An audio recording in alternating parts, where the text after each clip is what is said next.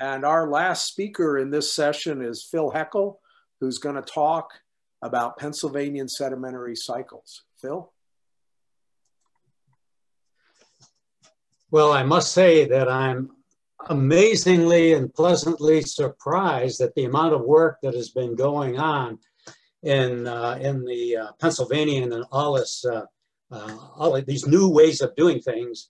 Those older folks among you will recognize a number of the slides that I'm showing today. And I stepped down from chairmanship of the subcommission in 2008, and I retired from teaching in 2011.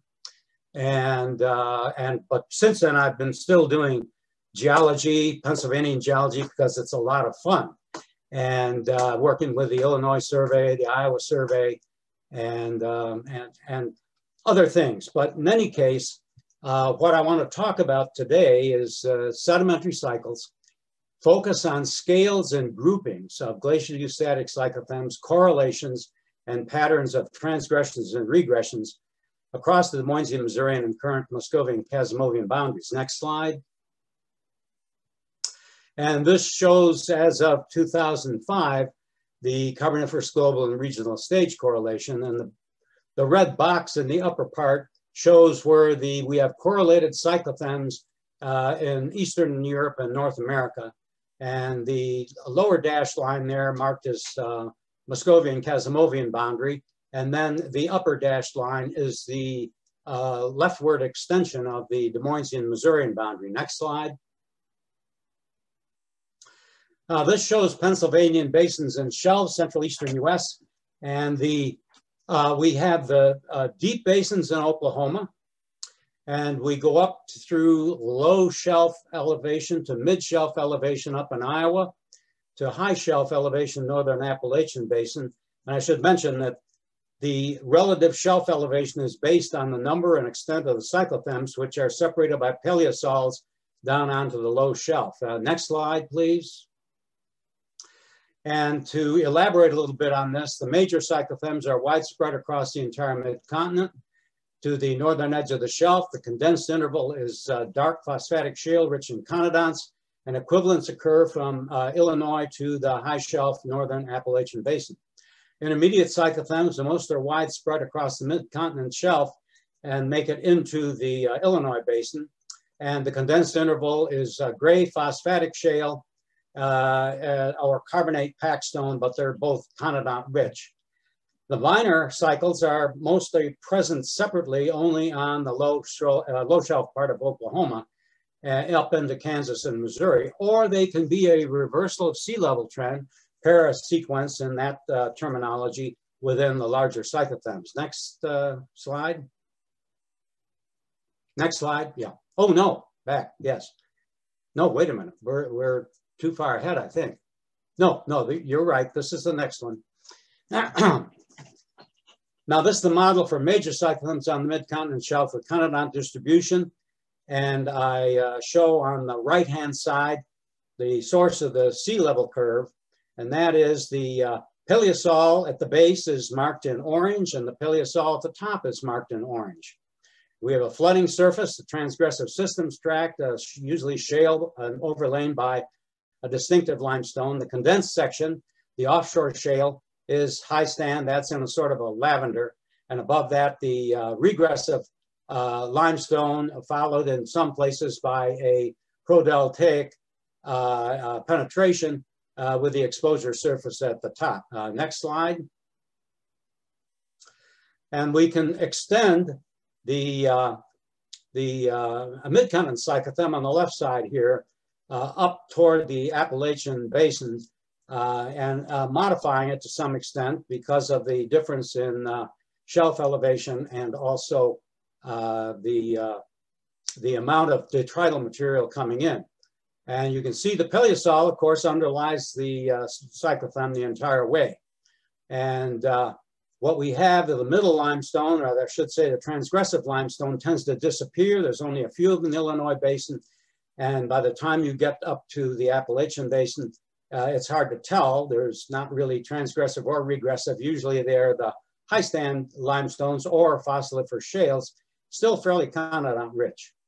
And of course, on top of that is the black shale, a position of maximum high stand, the condensed interval, which merges in the Appalachians with the marine unit, usually relatively thin, often above a coal and below fluvial and alluvial deltaic deposits. The upper limestone thins down in part by prodeltaic shale lobes coming in from the nearer detrital sources, and then the whole thing is capped by terrestrial, fluvial, and alluvial, particularly in the Appalachian and Illinois basin. Okay, next slide. And this shows one of these classic major cyclothems in east central Kansas. There's Paleosol denoted on the right, and above that is the transgressive limestone, and then that's capped by the offshore shale, the black phosphatic shale, here the Hushpupney, one that's been well studied in cores by geochemists and others. And above that, the regressive limestone, the thicker regressive limestone. Now the fellow in the lower right here is looking at the top of the underlying cyclothem, which looks a lot like this one. And it's when you get multiple ones on the same outcrop, you can start telling them apart. Next slide, please. And these are the conodonts obtained from these offshore shales. This is an early stage, this lower Missourian on the lower left up to the what is now the base of the Gagelian, the Oread cyclothem in the upper right. And the names are in process, they're now updated in the process of updating by Steve Roscoe and Jim Barrett. Next slide. Conodont species now allow correlation. This on the left is this Midcontinent sea level curve, on the right is the Texas sea level curve, and the blue are the marine cyclothems, the red are the terrestrial deposits and paleosols, and the yellow is the sandstone coming in from the detrital source. Next slide, please. And this shows the same sea level curve in the Midcontinent correlated with Illinois, the long Charleston core on the right, and the Illinois type areas on the left. Next slide. Now, we also, more recently, I've been able to carry the cyclothem correlation through the Illinois into the Appalachian Basin. And and you can see that there's fewer cyclothems and only the major ones are being maintained on into the Appalachian Basin. And I'm suggesting now some possible tectonic effects in the Appalachian Basin. You notice the middle Missourian, the four major cyclothems that Ron Martino talked about, they make it into the Appalachian Basin pretty well.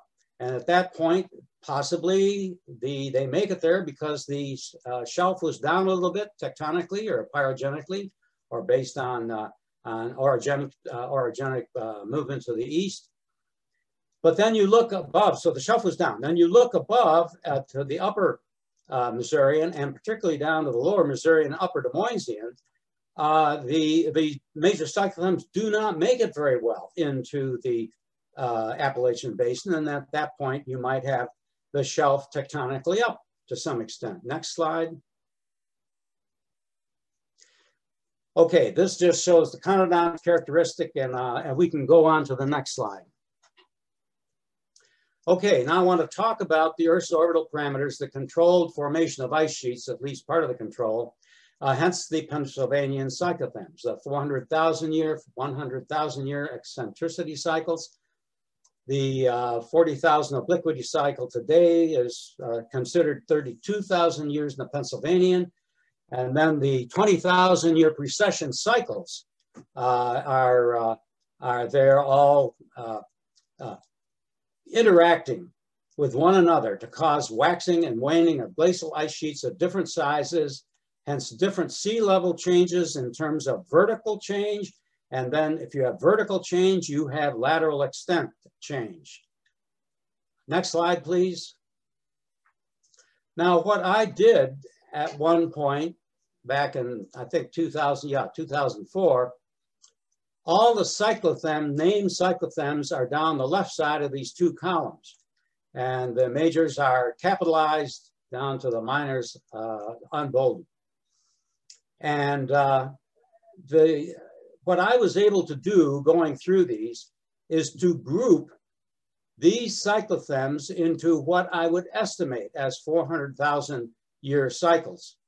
And I want to point out in the upper of the grouping on the right, you have the Muscovian Kasimovian boundary, the base of the Farlington cyclothem, and you have the Des Moinesian Missourian boundary delineated now at the base of the X-line cyclothem. And there's two 400,000 year groups between for roughly 800,000 years between the MK boundary and the DM boundary.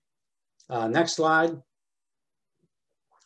Now, implications derived from these groupings, well, each minor cycle likely rated to 20,000 year precession cycles, and you divide 20 into 400,000, you get roughly roughly 20 minor cycles to each minor cycles of orbital parameters to each 400,000 year grouping. And what I found was nearly all 400,000 year groupings included one major cyclothem.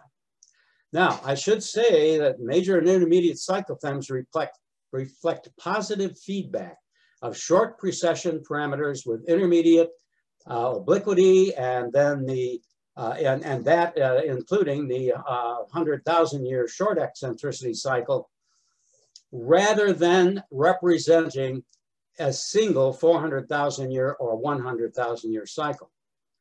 And of course, further irregularity derives from the fact that the parameter is not exact multiple, non-orbital factors, which John Isbell talked about today. And then I found that the boundaries between these 400,000 year groupings are often marked by the best developed paleosols, paleovalley incision, and biotic changes. Next slide, please. And these were the groupings I put together on the right-hand side. And what I found is that based on our the Midcontinent names, that the Virgilian included 10 groupings, 4 million years, estimating. The Missourian 6 groupings, 2.4 million years. The Moinesian 10 groupings, 4 million years.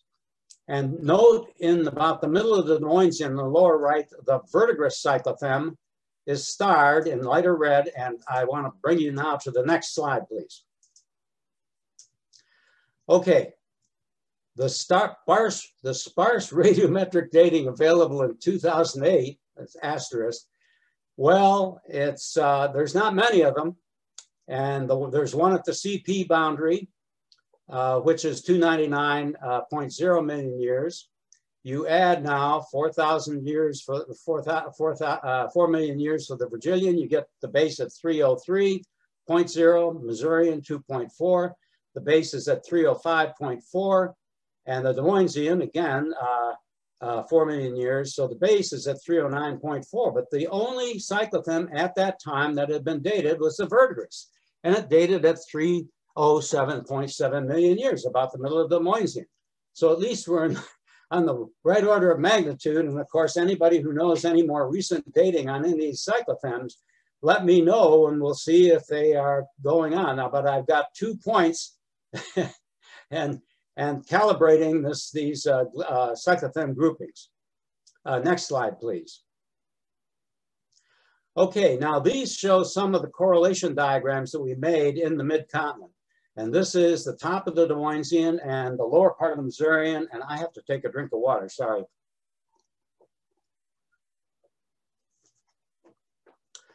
And I want to show potential for correlation with a subpolar succession in Gondwana.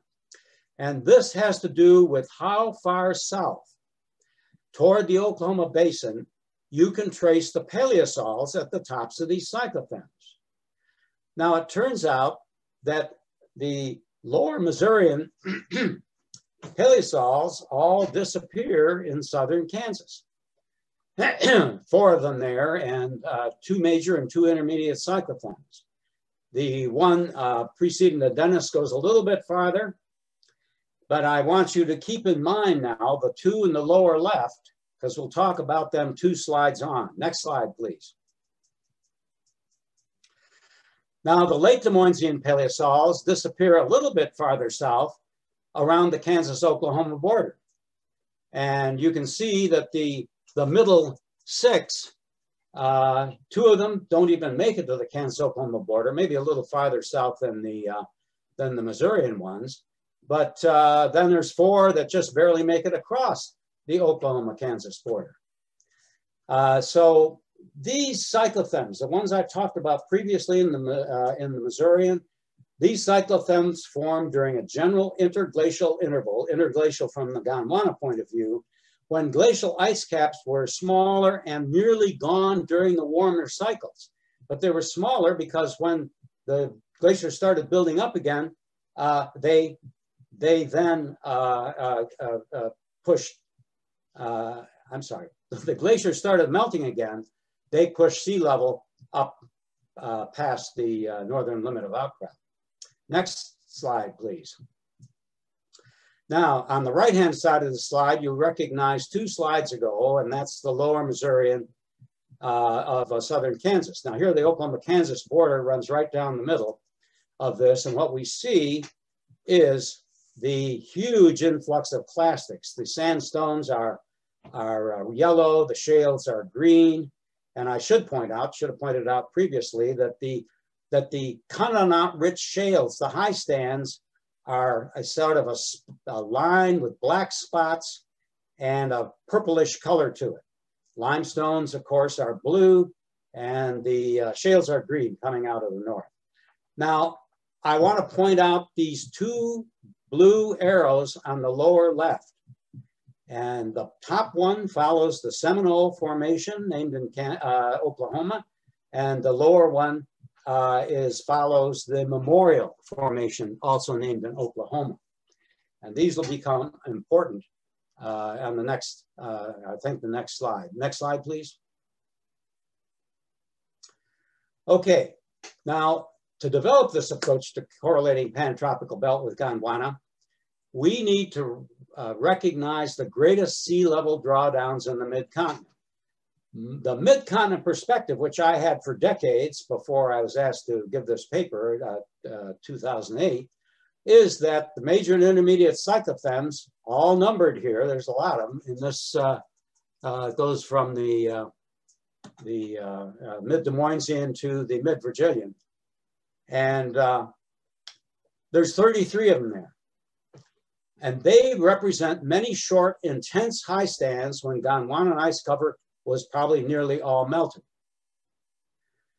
But on the Gondwana perspective, the conspicuous glacial episodes are represented only by the greatest drawdowns in the mid-continent. Now, when I made these slides, I wasn't concerned as much about the how far they went down into Oklahoma, but I have now shown the parts of the succession where you have the greatest drawdowns. And there's 6 of them here, and the one that I want to focus on, the Seminole Memorial, is the second one up from the bottom. Now, these glacial episodes in Gondwana were separated by long interglacials from their point of view of lesser drawdown, which may include several major, well, we know they include several major cyclothems on the mid-continent shelf. Now, the next slides show these major drawdowns. Next slide, please. This is the work by Falcon Long and his co-authors. And in this particular one, I will show you, now I've got something coming up on that, the Memorial Drawdown, thank you. The Memorial Drawdown went pretty far into Oklahoma with paleosols on the top, pretty far in towards central Oklahoma. It's overlain by the Dawson coal, and that's the last coal that has the great lepidodendron forests forming it. But then the Seminole drawdown, well, that's the Lost Branch Formation, the highest Des Moinesian cyclothem. And it's also the Lonsdale in Illinois, and it's related to Mahoning coal, the highest lepidodendron coal in the Appalachians. And then above that, the Seminole drawdown was the greatest drawdown in the mid-continent record of the cyclothems I'm aware of. It went all the way to Ada, Oklahoma, south central Oklahoma, And down there they have tree trunks, silicified tree trunks in that area. I'm getting, unfortunately, ahead of myself. This explained the gap. In 2011, they explained the huge gap in the Appalachian Basin and I understand also in the Western European basins. Next slide, please. Okay, this is Falk and Lang et al. 2018, explaining the demise of the lepidodendrid coal forest from rapid cooling. In other words, this was a warm, a rather abrupt warm period, the Lost Branch Formation, in an overall glacial period. And he explained this from rapid cooling and loss of more space in the most intense glacial period following the short interglacial. The loss of marine genera at the Seminole drawdown resulted from even greater loss of living space than during the previous regressions. Next slide, please. Well, I'm going to skip over this because all I can say is cyclothems are glacial eustatic, hence their global distribution. This assumption is involved in global correlation. And cyclothems form at greater frequencies, 20 to 400,000 years, than differential tectonic movements, more like 1 to 2 million years, which, however, can distort the relative scales. Now let's go to the next slide. And this shows the correlation as of 2007 of the top of the, the top of the, well, the very top of the Muscovian and the base of the Kasimovian. And that boundary is shown in red at the, and that green line, which is correlated all across the, these three areas. And then at the top of this, the Lost Branch is also correlated across these areas. And there's a little minor cycle now above the Lost Branch, not shown on many things. It was discovered later. But it's the last neonaphtidus in the Midcontinent, and it's the last neonaphtidus in Donetsk Basin, and it's the, it's the last Suetolina in the Moscow Basin. And then above there, there is another minor cycle, which I did not show on this because it's so far appeared only in Oklahoma and southern Kansas. But I put the, delineated the Des Moines, Missouri boundary at that base of the X line. Next slide. Now, in these wonderful trips that the Carboniferous Subcommission was taken by our Russian members, Russian guides, really wonderful field trips, and they took us to the Afanasyevo Quarry, southeast of Moscow, the reference section for the global lower Kasimovian stage. Now, this was once assumed to be a succession of continuous deposition. We know it's a complete section in terms of cyclothems, but it had been assumed to be a succession of continuous deposition. Next slide, please.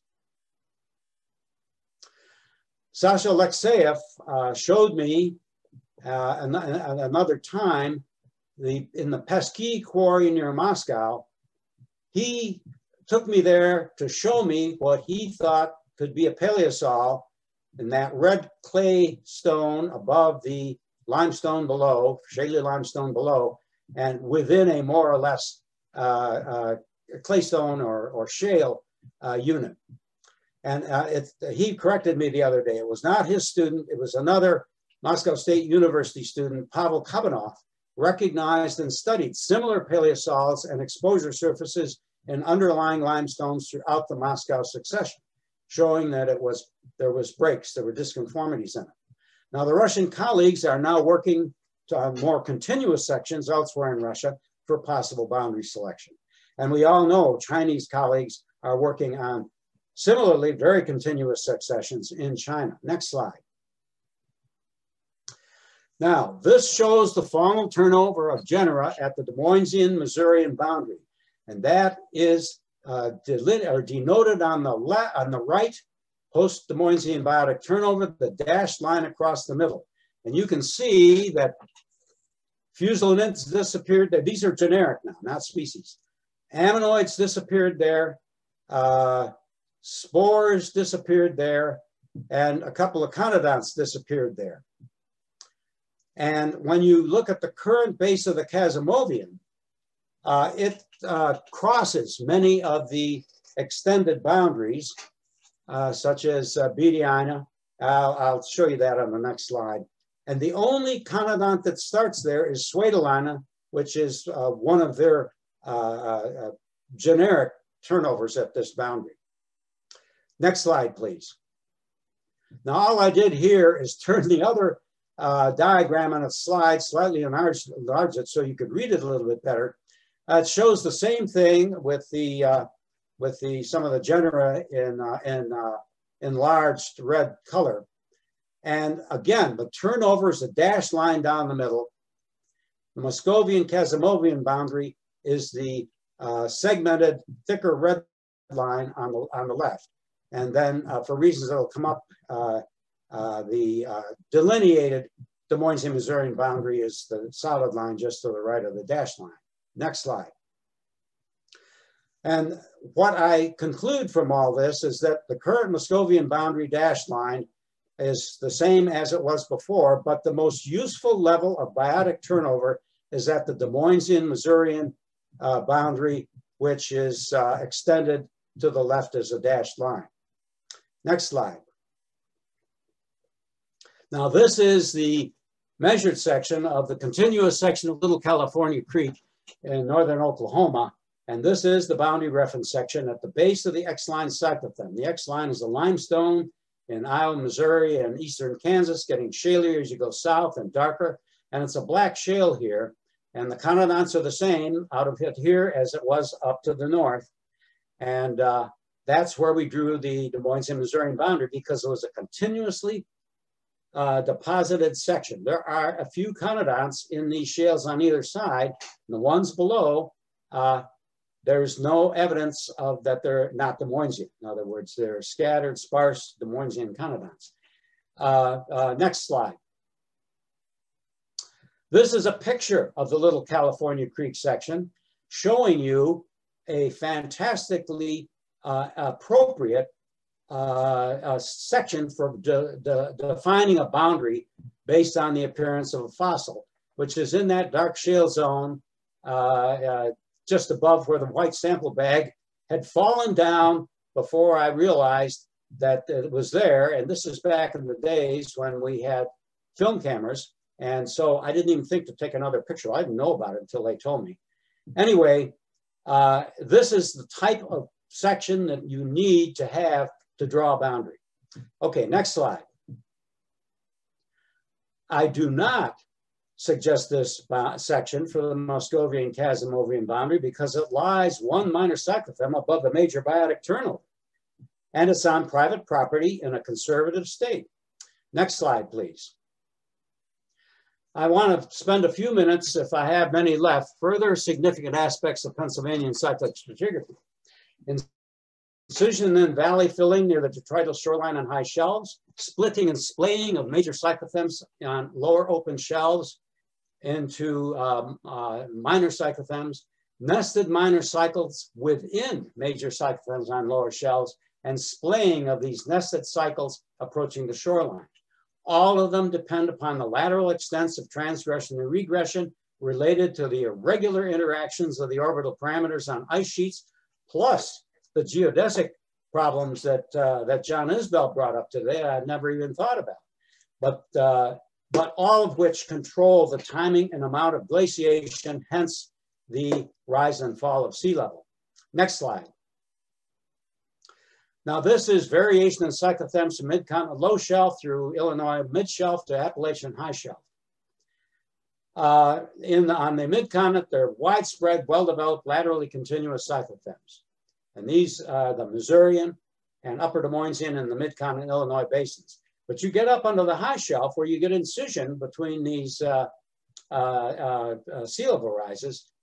They are laterally discontinuous cyclothems. They include marine units and coals, and they dominate the lower Des Moinesian and the Token in both basins, plus all units in the Appalachian Basin.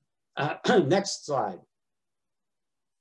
And this just shows what can happen on a high shelf. You have major cyclothem D up there, major marine cyclothem D, incised by during regression, and then the edges of cyclothem E coming in the paleo valleys, and they could be at a lower elevation than the older cyclothem that had been incised. Next slide, please. And this is a fantastic road cut shown me by the Pennsylvanian and West Virginia survey geologists on my first field trip to the Appalachians. And here, the Pine Creek limestone occurs only in a buried hilltop that would be otherwise not seen in a normal, normally not seen.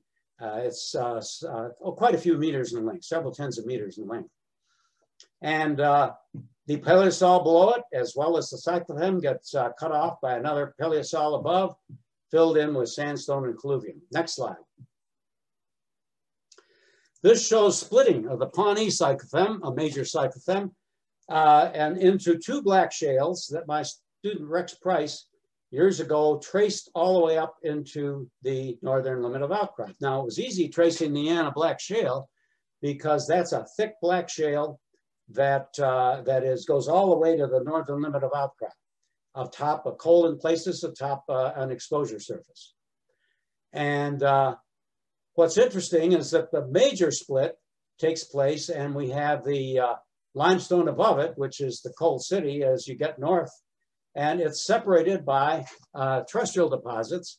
And you have Delta 1 penetrating into the Myrick Station, the regressive limestone on the lower cycle, and then a minor cycle of limestones coming north, the Frog Cemetery limestone, in delineating that box. Now, what's really interesting, before the next big transgression takes place, what's really interesting, in Illinois, the Anna Brereton is overlain by the Bankston Fork limestone, which is the equivalent of the Coal City, with in southern Illinois, and only in southern Illinois, the Conant limestone between them, which is equivalent to the Frog Cemetery limestone, which exists only in southern Kansas. Next slide. Hey, Phil, you're 2 minutes over. Can you finish in another 2, maybe? I've got just a few left. Okay. And this shows phased regression in the Winterset limestone, minor transgressions, glacial meltings, after the huge stark transgression at the base. And most glacial buildups are phased with minor transgressions in between. And we have the Stark Shale, the top of the Stark Shale, Kansas City, splitting off and penetrating, splaying upward and separating the thick regressive limestones of the Winterset limestone. Next slide. Geochemical studies by Algio et al. At the Hushputney in one locality find small cycles, geochemical cycles hidden in the Hushputney Shale. Roughly 12 of them based on TOC, total organic carbon, hydrogen index, organic macerals, total sulfur, total phosphate, and aluminum silicon oxides. And they counted 12 of them there. Next slide. These plus 2 minor lithic cycles previously recognized bring to 14 the number of cycles now known in the slope cyclothem 400,000-year grouping, approaching the 20 minor cycles expected in such a grouping. 2 more slides. Next slide, please. And splaying within the Ames marine interval on the Appalachian High Shelf, Naden and Kelly identified several minor TR cycles separated by paleosols and other exposure and erosional surfaces and about 15 meters of vertical section over less than a kilometer when they scraped a hillside off near Athens, Ohio, where they are both at Ohio University. And they noted they were able to show 5 cycles correlate them through this area, changing quite abruptly in this area, shallow water deposition, anyway, these represent the minor cycles that are hidden or nested in the offshore condensed interval of the equivalent low shelf black shale. In this case, the Hebner Shale, which is the lowest Gagelian cyclothem on the Midcontinent low shelf. One last slide, very briefly. And so if major cyclothems are related to Earth's longer eccentricity cycles, small precession cycles are nested in offshore black shales, condensed interval on the lower shelf, and they splay out in contemporaneous nearshore marine shale limestone facies onto the highest part of the shelf, the highest parts of the shelf. That's it. I need a drink. Thank you, Phil. We have time for questions, and we also are going to have our general discussion. But first, let's talk about questions for Phil. Anybody have questions for Phil?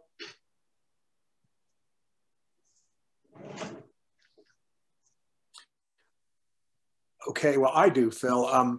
I don't know this directly, but from my reading from Laskar and others, my understanding is the astronomers think that there's no guarantee that any of the orbital cycles is stable before the Eocene, except the 405,000-year long eccentricity cycle. So they don't know. So what do you know about that? What do you think about that?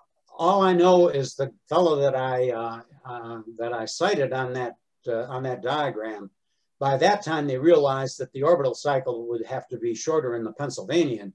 And I didn't know myself. Like I say, I've been out of the business since 2008, essentially. And the precession cycle, somebody was saying, and this is, not based on recent information, somebody was saying that the precession cycles have probably been the same, roughly. Okay. All right. Bill has a question. Bill DeMichael. Phil, correct me if I'm wrong, but I think when you guys moved the boundary, because you did move it, I think, didn't you, for the to make a conodont boundary up to the X line, which actually... Well, yes, because there was nothing... Well, we didn't want a disconformity, which goes down to 8 Oklahoma below it. We would love to have been able to put it at that level, but we moved it up until we got the first incoming new conodont, which was Idiognathus eccentricus. Okay, because the actual boundary of the spore turnover and all that kind of stuff. They are one minor cyclothem below, but that didn't show up in Russia, which is interesting. Oh, okay. And you couldn't find that cyclothem doesn't make it up into the Illinois basin even, let alone the Appalachians? Well, John Nelson, if he's watching, I don't think so. Okay. Thanks. Okay. Are there other questions for Phil? Okay. Ron Martino has a question. Ron, would you turn on your video and audio, please? Yes. Hi, Phil. I've looked at your diagram in your 2013 publication, which you included in your talk, text figure 7, and it looks at the Midcontinent and the Appalachian Basin high shelf, and there are, I think, 33 transgressive regressive cycles in total in the Kasimovian, which would give them an average duration of about 100,000 years. My question is, if these cyclothems are at 100,000 year intervals in the low shelf, and the ones in the Appalachian Basin are at 400,000 year intervals, would you expect the thickness of the paleosols to be greater in the Appalachian Basin versus these sort of mid-shelf and low-shelf locations where the duration of these cycles is a lot less? One would think that the thickness of the paleosols and the distinctness of the horizons would be related to the duration of time of exposure. I think that's definitely one factor.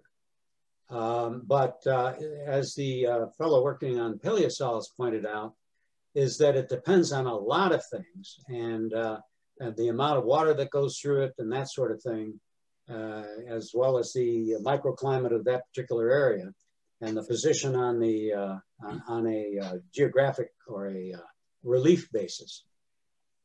But yes, I would expect them thicker, and some of them that I saw are pretty darn thick. In where?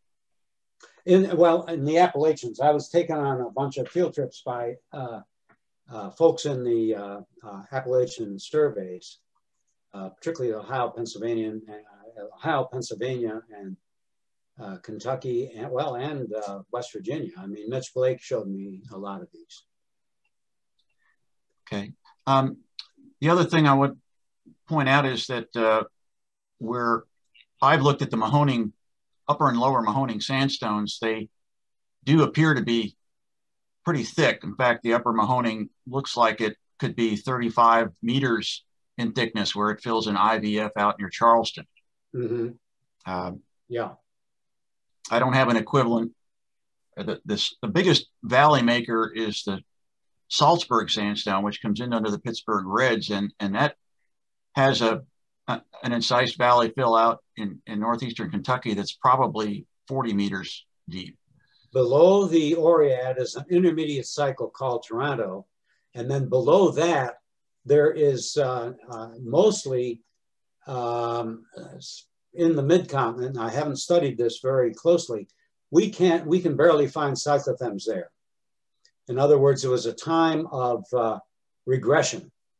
There's we got a couple names on the cyclothem chart there, Amazonia and I forget the one below that, until you get down to the, I'm gonna have to look at my own diagram. But anyway, that was a big regression in the upper part. And I think I called it Douglas. Douglas is the group within which is in the near the top of the it's lower Virginian to some and upper Missourian, depending on, well, anyway, it's a period of time when cyclothems didn't make it much out of the Oklahoma basin. So I would expect a lot of incision at that level. Okay. Okay, and John Isbell has a question. John, can you turn on your audio video, please? Yeah, I've been interested in incised valleys, and I've been following some of the stuff that Gibling and Boyd and Blum have been talking about in terms of, can you use those as determining how far sea level fell? And what I took from them is that the depth of incision is not a good indicator, because such things as scour and confluent flow can be 5 times the depth of average incisions due to base level fall, and increases in discharge and all of those. So to me, it seems like there's other things that come into play rather than just base level fall.